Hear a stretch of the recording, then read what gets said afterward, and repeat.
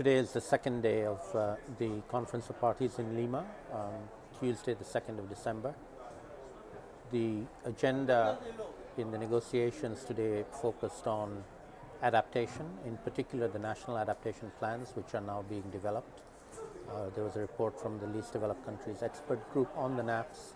There was also a meeting on the adaptation fund, which is the fund that funds a lot of the adaptation activities.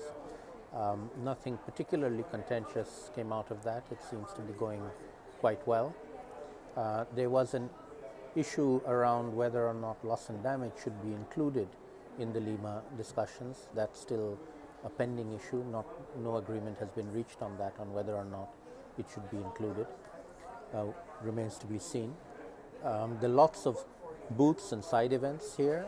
I attended one on climate finance yesterday, which has been covered in the ENB bulletin, the Earth Negotiations bulletin.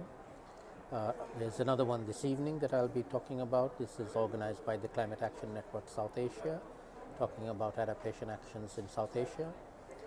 And there'll be a number of them over the course of the 2 weeks, and you can see them all on the IIED website.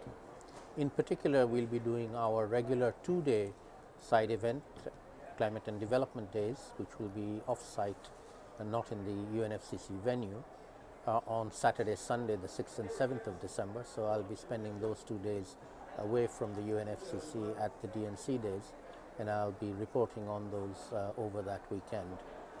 But a lot happening. The weather's nice, it's very warm. That helps the ambience of the negotiators. People seem to be in a good mood. Whether that's going to last through the negotiations when they go into the late night sessions remains to be seen, but so far it's an optimistic and positive mood here in Lima.